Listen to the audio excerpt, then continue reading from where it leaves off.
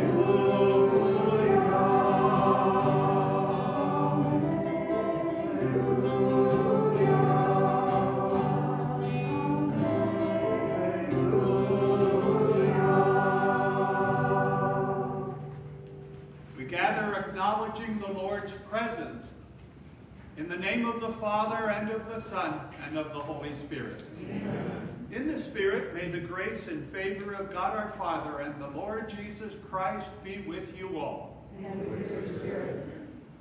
As we prepare to celebrate these sacred mysteries and to hear the very word of God, we pause a moment and call to mind our sins and ask for God's loving pardon. Lord, have mercy. Lord, have mercy. Christ, have mercy. Christ, have mercy. Lord, have mercy. Lord, have mercy. May Almighty God have mercy on us, forgive us our sins, and bring us to everlasting life. Amen.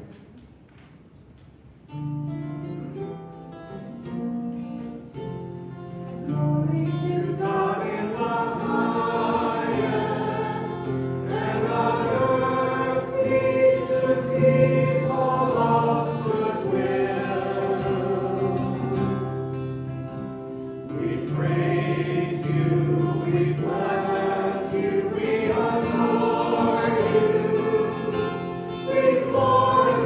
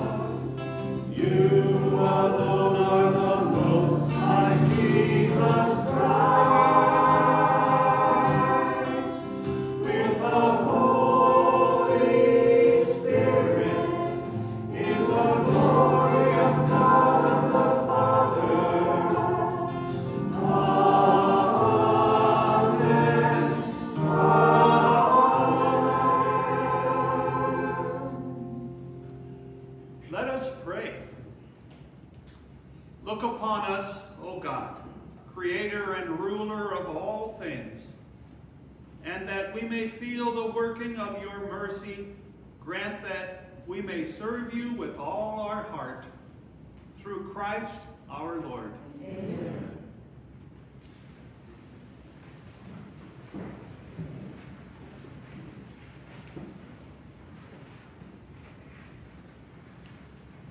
A reading from the book of Sirach.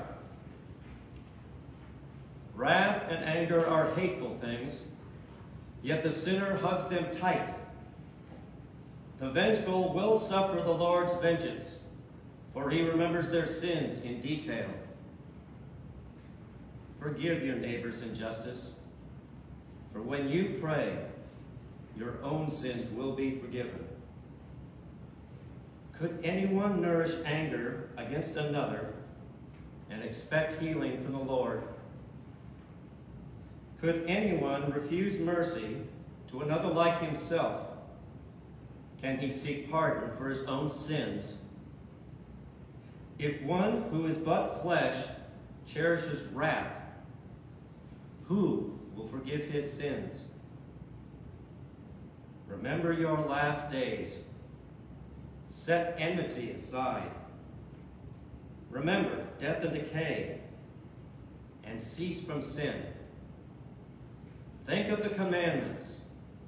Hate not your neighbor. Remember the Most High's covenant, and overlook faults. The word of the Lord. Thanks be to God.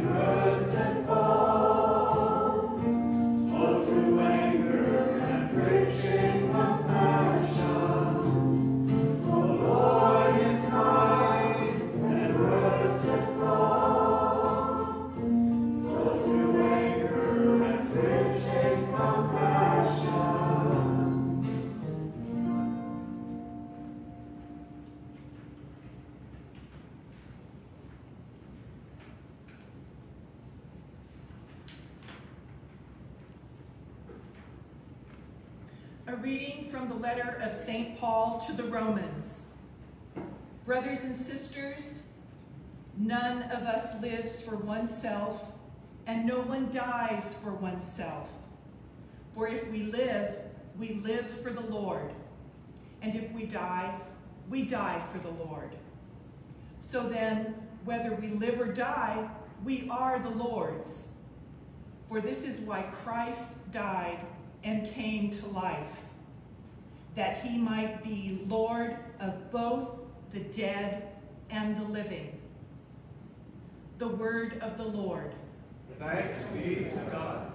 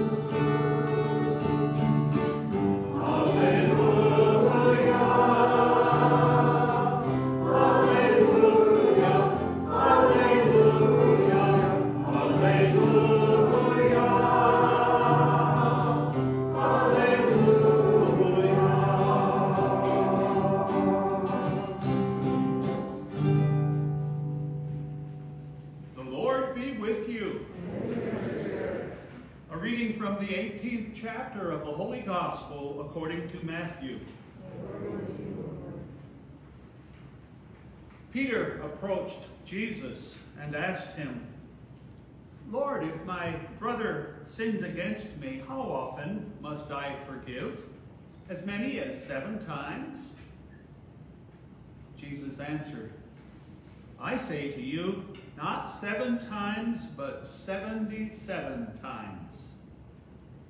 That is why the kingdom of heaven may be likened to a king who decided to settle accounts with his servants. When he began the accounting, a debtor was brought before him who owed him a huge amount. Since he had no way of paying it back, his master ordered him to be sold, along with his wife, his children, and all his property in payment of the debt. At that, the servant fell down, did him homage, and said, Be patient with me, and I will pay you back in full. Moved with compassion, the master of that servant let him go and forgave him the loan. When that servant had left, he found one of his fellow servants who owed him a much smaller amount.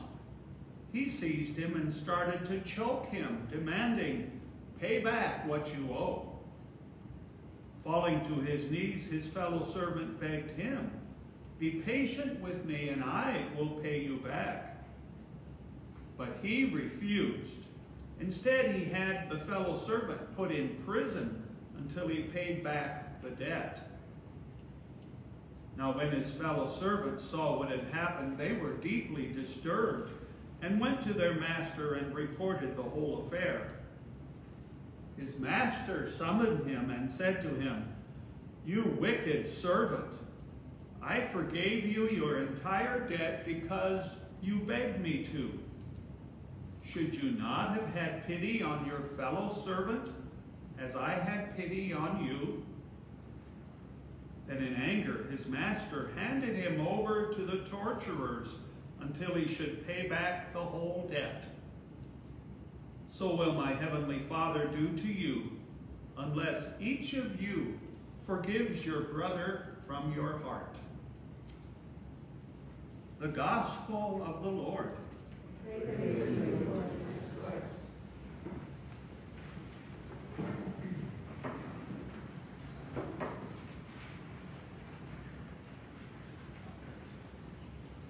It was 50 years ago this fall when I began graduate studies at Oregon State in science. I would go to the Newman Center for daily Mass, and one day a Father Charlie Harris was there preaching, and he liked to do dialogue homilies. So he started off by asking a question. What are the great commandments?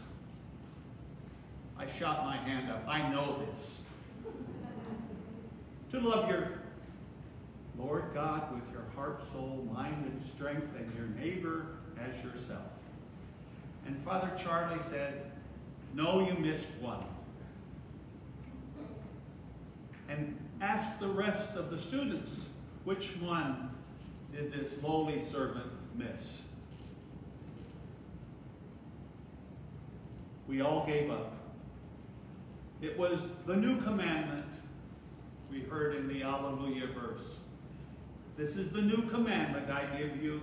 Love as I have loved you.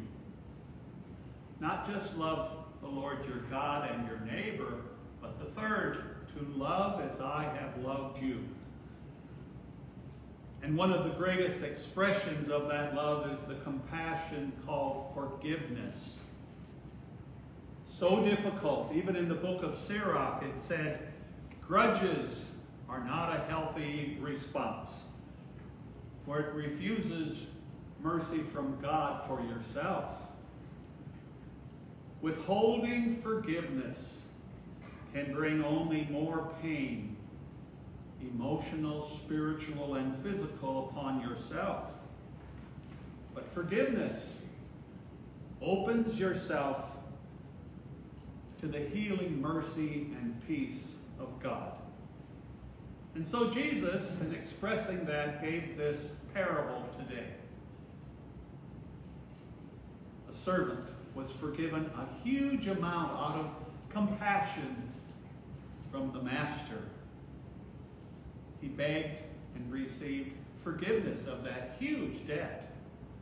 And then he went out, and a lesser servant owed him a small debt in comparison. He would not forgive him. He throttled him. He put him into prison till the debt was paid. What a mistake on the part of the first servant, because the master found out what that servant had done, and he withheld his forgiveness and mercy and put him in prison until he should repay his entire debt. He missed a golden opportunity, the parable tells us. And so will our Heavenly Father deal with us if we don't forgive. Fortunately, forgetting is not part of the gospel requirement. If we have ever been hurt, we're better off not forgetting, so that we can remember how much it hurt, so we don't hurt someone else, and then receive ourselves the very mercy of a loving and caring God. We don't want to miss our golden opportunities that are given to us every day. His refusal, this first servant to forgive, destroyed him. We hear in the Our Father, and we pray it every day. Forgive us our trespasses as we forgive those who trespass against us. It's very clear what Jesus means by the third commandment. Love one another as I have loved you. I know we all have battle stories of being forgiven or of forgiving. Hold those close to your heart. This one I learned about recently from the great historian Thomas Fleming, who died 3 years ago at the age of 90. He tells the story of his father, who also was Thomas, but he went by Teddy. He was brought as a young man from the old country, an Irish Catholic, and settled in Jersey City. In time, as he grew to be a teenager, he ended up going to war for the United States and even fought in the Argonne Forest during the First World War. When he came back, a young man, it was very difficult, but he looked everywhere for a job. He finally found a factory that would hire him. He learned the delicate skill of watchmaking at that factory. The owner was a Mr. Blaine. Everyone who came to work every day, you were asked the same question before you came through the gate. Protestant or Catholic? If you responded Catholic, you were sent away. Much to his embarrassment, he would always respond Protestant, so he had a job. In time, he married, had a family, and now the young boy that he had, Thomas, he shared the story about Mr. Blaine and what had happened during the time he needed a job. He told him that in 1929, when the stock market crashed, Mr. Blaine lost everything. Fortunately, Teddy had been putting away some money, so he had just enough to open a small watch repair shop. And in time, another one and another one. As he was telling his son, I always remembered with embarrassment having to respond every day, Protestant and not Catholic. So Thomas took that to heart. And one day the doorbell rang. It was in the 40s. Teddy opened the door, and Thomas was at the foot of the stairway. Teddy recognized the man at the door in the tattered cloak, emaciated and very sick, Mr. Blaine. And Mr. Blaine asked him for a job. Thomas said, I waited for him to send him away. My dad looked at him and said, can you do bookkeeping? He said, yes, I can. And he hired him on the spot. That's what Thomas remembered most of all about his dad, his compassion, as much pain as he remembered from those years of working for Mr. Blaine. Compassion and forgiveness, not forgetting, but compassion and forgiveness came to his heart. Today, we pray for the grace to forgive and move on with our life, just as we thank the Lord for the innumerable times he has forgiven us and himself moved on with sharing his life with us. In the name of the Father, and of the Son, and of the Holy Spirit. Amen. Let us stand as we recite the Apostles' Creed together. I believe in God, the Father Almighty, creator of heaven and earth, and in Jesus Christ, his only Son, our Lord, who was conceived by the Holy Spirit, born of the Virgin Mary, suffered under Pontius Pilate, was crucified, died, and was buried. He descended into hell. On the third day, he rose again from the dead. He ascended into heaven and is seated at the right hand of God, the Father Almighty. From there he will come to judge the living and the dead. I believe in the Holy Spirit, the Holy Catholic Church, the communion of saints, the forgiveness of sins, the resurrection of the body, and life everlasting. Amen.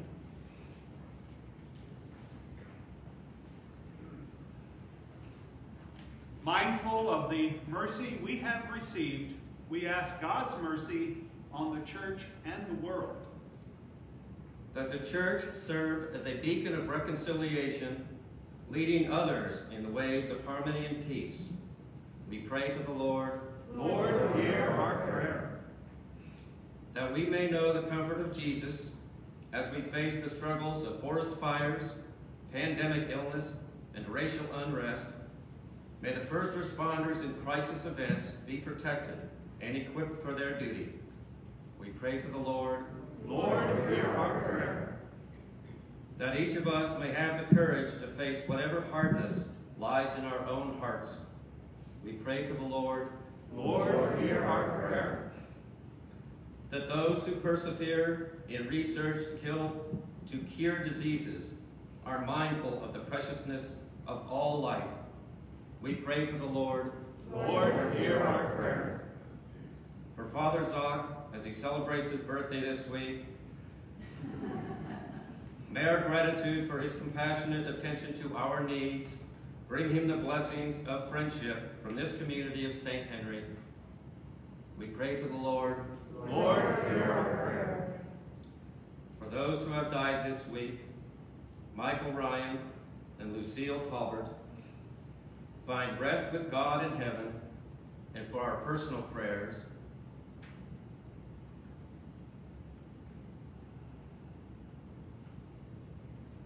we pray to the Lord. Lord, hear our prayer. God of the living and the dead, you call believers to love one another. Do not hold our sins against us, but hear the prayers we offer. In the name of Jesus Christ, our Lord.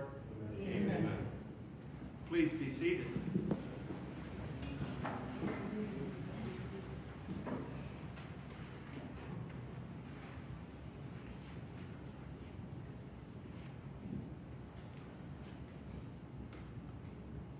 Blessed are you, Lord God of all creation, for through your goodness we have this bread to offer, which earth has given and human hands have made. This will become for us the bread of life.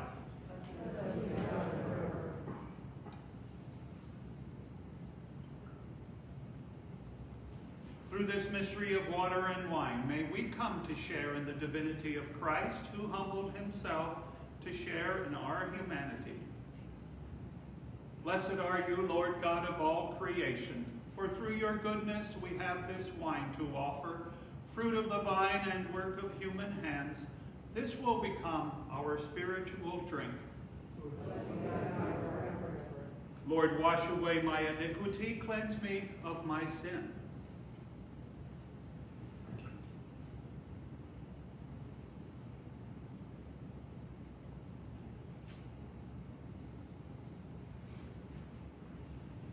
Sisters and brothers, we pray together that this our sacrifice may be acceptable to God the Almighty Father.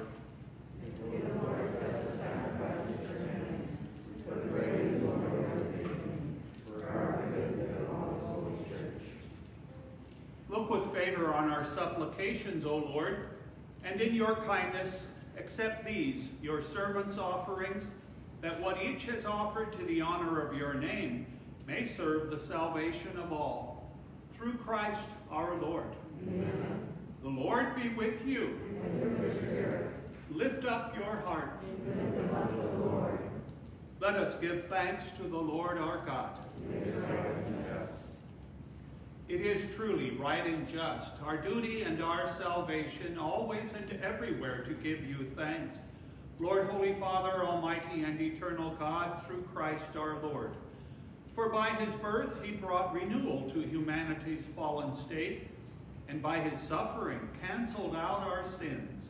By his rising from the dead he has opened the way to eternal life, and by ascending to you, O Father, he has unlocked the gates of heaven.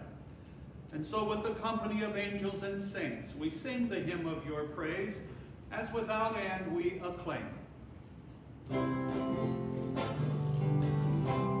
Holy, holy, holy Lord, God of hosts, heaven and earth are full of your glory. Hosanna in the highest. Hosanna, Hosanna in the highest. Hosanna, Hosanna in the highest. Blessed is he who comes in the name of the Lord. Hosanna, Hosanna in the highest. Hosanna, Hosanna in the highest.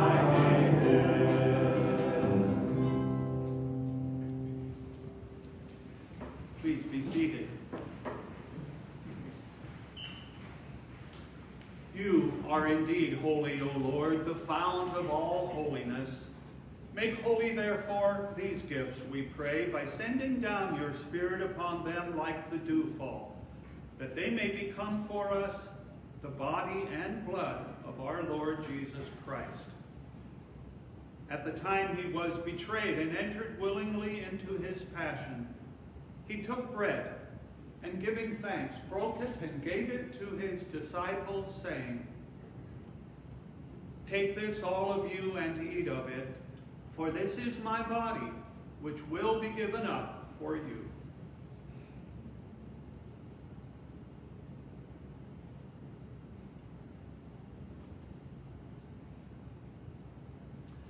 In a similar way, when supper was ended, he took the chalice, and once more giving thanks, he gave it to his disciples, saying, "Take this, all of you, and drink from it, for this is the chalice of my blood, the blood of the new and eternal covenant, which will be poured out for you and for many for the forgiveness of sins. Do this in memory of me."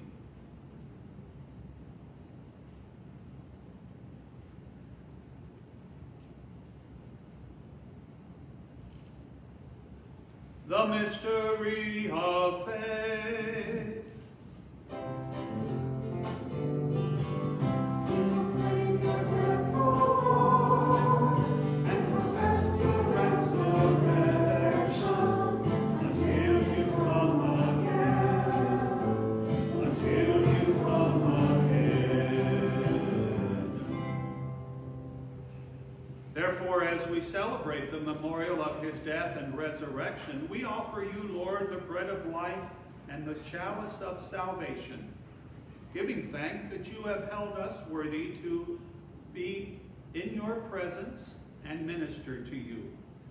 Humbly we pray that, partaking of the body and blood of Christ, we may be gathered into one by the Holy Spirit.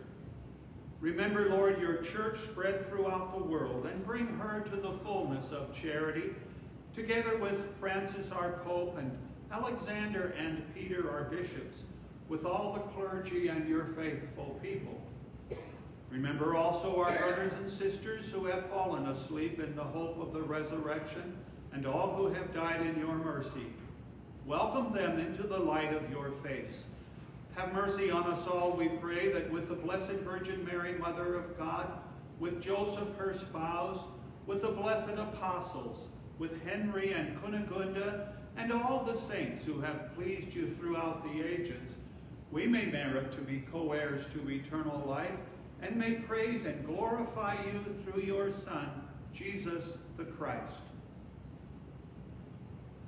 Through him, and with him, and in him, O God Almighty Father, in the unity of the Holy Spirit, all glory and honor is yours forever and ever. Amen. Amen. Amen. Amen. Amen.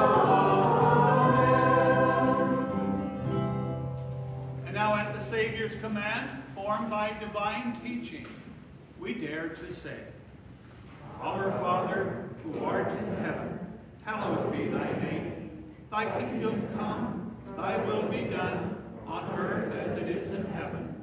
Give us this day our daily bread, and forgive us our trespasses, as we forgive those who trespass against us. And lead us not into temptation, but deliver us from evil. Deliver us, Lord, we pray, from every evil. Graciously grant peace in our days, that by the help of your mercy, we may be always free from sin and safe from all distress, as we await the blessed hope and the coming of our Savior, Jesus Christ. For the kingdom, the power, and the glory are yours, now and forever. Lord Jesus Christ, who said to your apostles, Peace I leave you, my peace I give you, look not on our sins, but on the faith of your church, and graciously grant her peace and unity in accordance with your will, who live and reign forever and ever. Amen. May the peace of the Lord be with you all. And with your spirit. Let us share a sign of peace.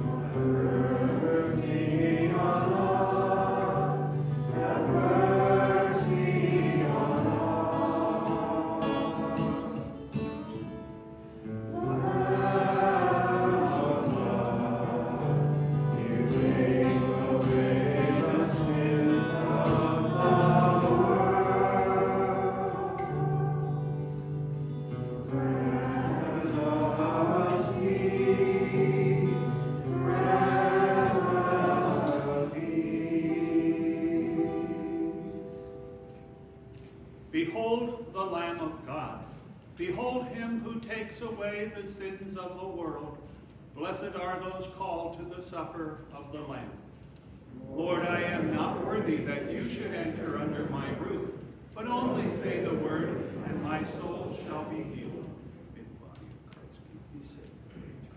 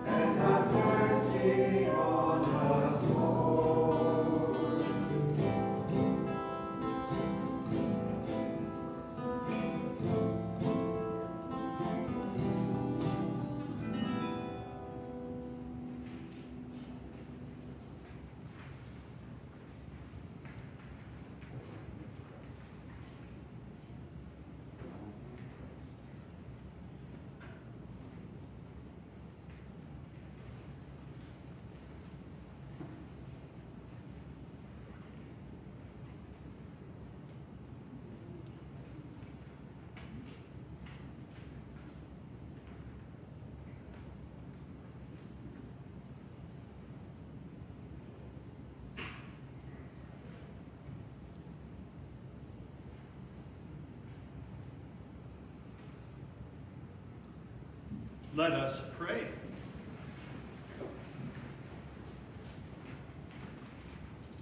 May the working of this heavenly gift, O Lord, we pray, take possession of our minds and bodies so that its effects and not only desires may always prevail in us through Christ our Lord. Amen. One announcement concerning the beginning of our faith formation program from K all the way through high school. There's a mailing that went out, and it's also in our bulletin and online for registering for all of our programs. So please note that many parents from last year who will be receiving a detailed letter of that, but it's also online, and we'd like it to be dropped off on or before September 26th and 27th, after all the masses. The last weekend of the month, there will be someone in the parking lot collecting all of the registration forms. More later about how we're going to complete all of our faith formation programs, either in person or virtually. The Lord be with you. And with your spirit. May Almighty God bless you in the name of the Father, and of the Son, and of the Holy Spirit. Amen. Let us go in the peace of Christ. Thanks be to God.